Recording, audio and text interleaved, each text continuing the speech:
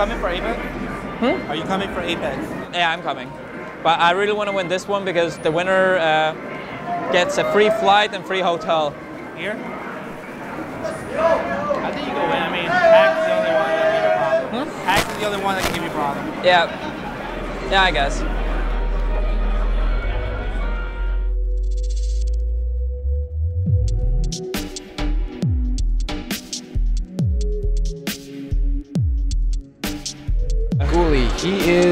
He's another Connecticut player, actually. Ooh, rough life.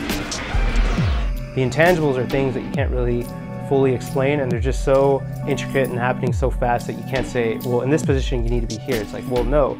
If you've conditioned him to react to this kind of position this way, then you need to be here. We are getting into game 1 of winner semis here. If you're in the spot, you're already winning before the exchange even begins. It's like the end of the Star Wars movies, the bad ones. Obi-Wan is on the hill. God, what a stupid scene. But he says, the fight's over, I already won, I have the high ground. And then Darth Vader, or Anakin, just still jumps forward and then he gets his leg sliced off. It's like that in Melee.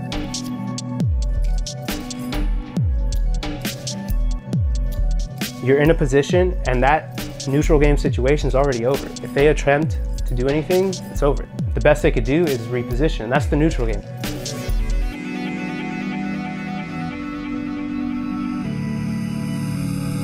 The actual neutral game is what keeps this game never ending.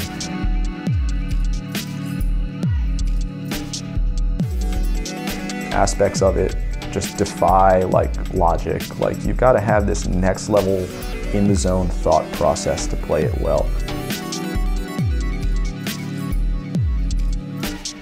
Armada will recognize he's at a disadvantage and you recognize you're at an advantage. Instead of challenging that, he shifts around and repositions. And then you have to do the same. Until one of you commits in that good or bad spot. And then that's how the game breaks from the neutral game and then goes into the punish game. And that's where Armada is amazing.